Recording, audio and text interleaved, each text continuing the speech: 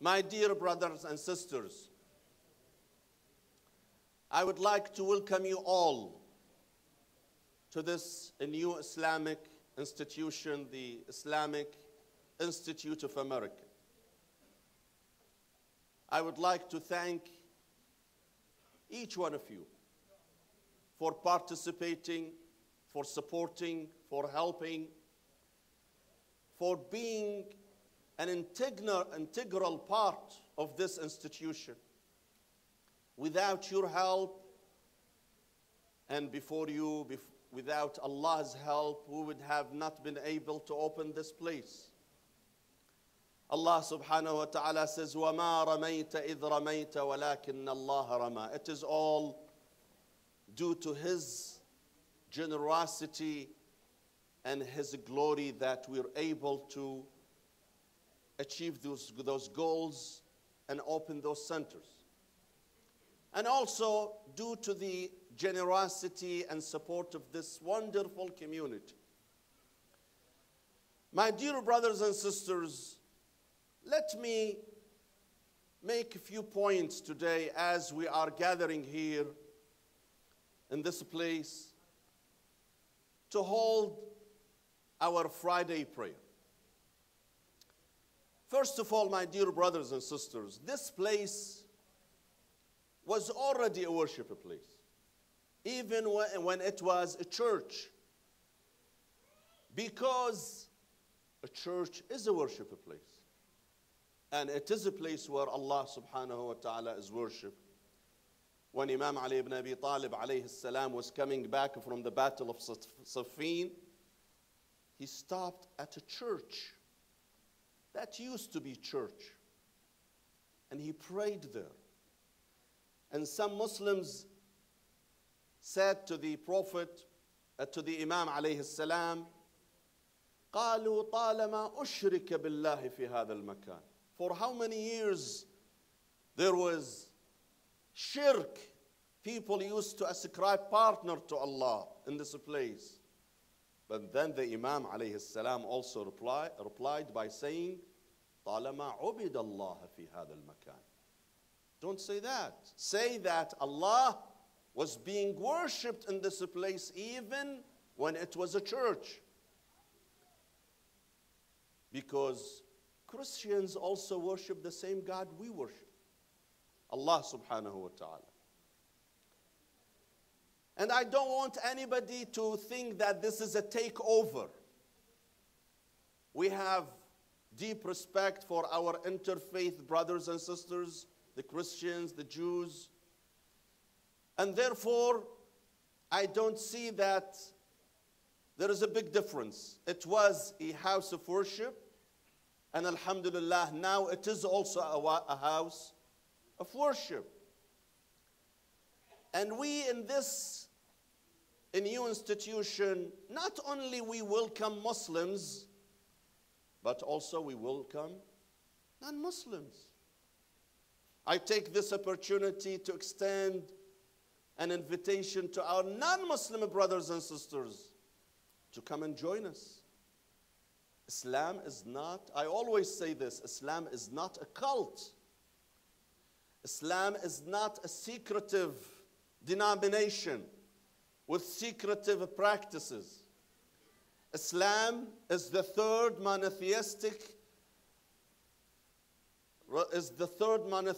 religion with at least 1.6 billion followers worldwide. Let Americans come and know about our religion. Let us dispel many misconceptions that exist in the mind of many non-Muslims about our faith.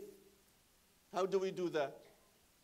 By inviting them, by asking them to come and join us. And this is one of the things we're having in mind, inshallah, to hold a monthly open house in this center, catered and geared toward non-Muslims for them to come and learn about Islam.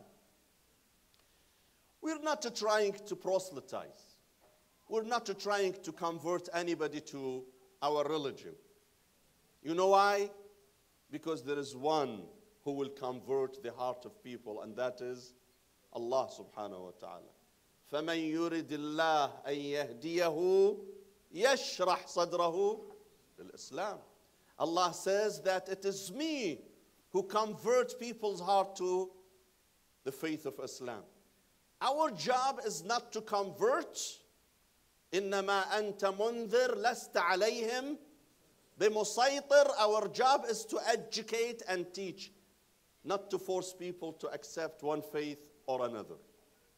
Allah subhanahu wa ta'ala in Surah Al-Baqarah, chapter 2, ayah 255 says, لا إكراه في الدين.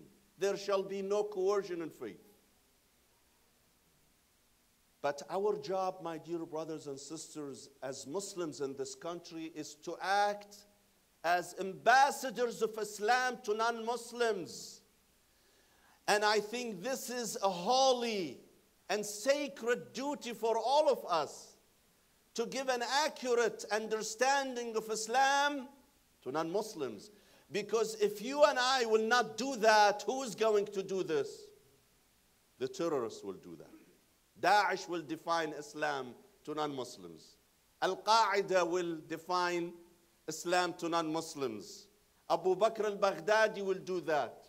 They will define Islam for the world through their atrocities and brutalities. When the vast majority of Muslims remain silent, they don't speak up, they do not become proactive in preaching their religion, those fringe groups will take that job onto themselves and they will define Islam for the world. So, it is our duty, my dear brothers and sisters, to educate our neighbors about our Islam.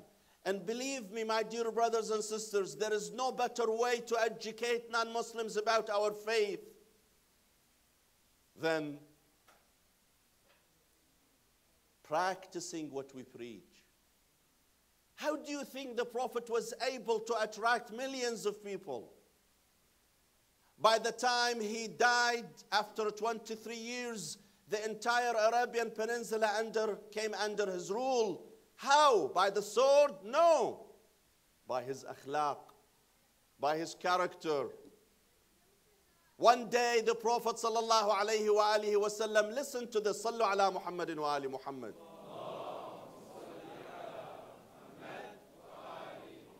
Our holy Prophet was in Mecca when he saw an elderly woman wrestling with the load she was carrying. The Prophet, with so much humility, approached her. He didn't ask her if she is Muslim or not. He didn't ask her if she believes in his prophethood or not. All he did says, Ya Ummah, mother, would you allow me to help you carry? Of course, she wasn't Muslim. Would you allow me to carry your load? She says, I would really appreciate if you do that. The Prophet himself carried his load, her load to her house. When they arrived, the Prophet arrived into her house.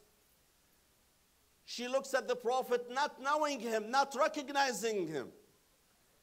She says, my son, thank you for helping me. There is no way for me to pay you off, but I have one way to pay you off. And the Prophet says, yes, tell me. She says, I just have an advice for you, that there is a magician in our town called Muhammad. Just be careful not to talk to him, not to be influenced by him. The Prophet says to her, if you see Muhammad, do you recognize him? She says, no, I do not recognize him. I just heard about him.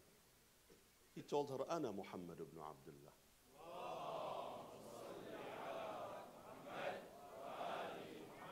I am Muhammad. He says, Billahi alayk, anta Muhammad?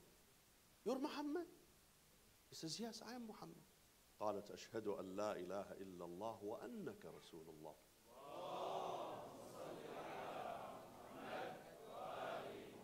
Let's show respect to our non-Muslim neighbors. You know, I read in the news, and most of you read also in the news, yesterday about a doctor. Her name is Dr. Ryan. I forgot her first name. This doctor here, she works at Henry Ford Hospital. She saw a car accident on 96.